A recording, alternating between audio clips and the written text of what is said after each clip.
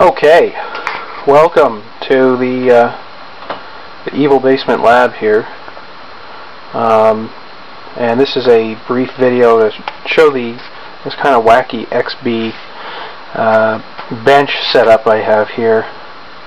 We're basically getting some serial data from an Argent data ADS-WS1 weather station. Ordinarily that would be hooked up to a bunch of other gear, but it's just the main box here doing the biz. The serial output from that, and I apologize for the poor cinematography here, that RS-232 voltage level data is going to a converter circuit here, which is bringing it down to TTL levels, which is what our XBee wireless transceiver here is expecting. The red LED there indicates that it has power, and the little green blinking LED indicates that it's getting little packets of data from the weather station.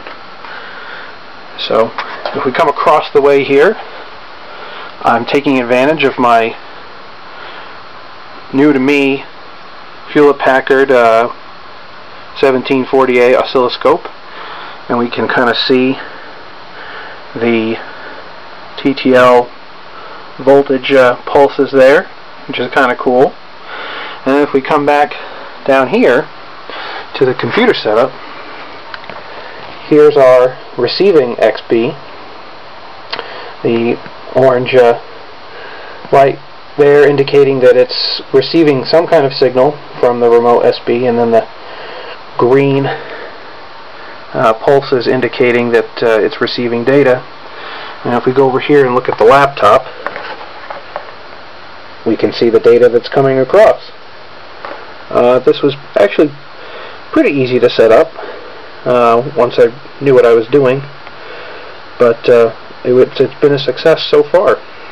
And yeah, so I'll probably maybe do a little bit of a write-up on this, and it's really dead simple to get going.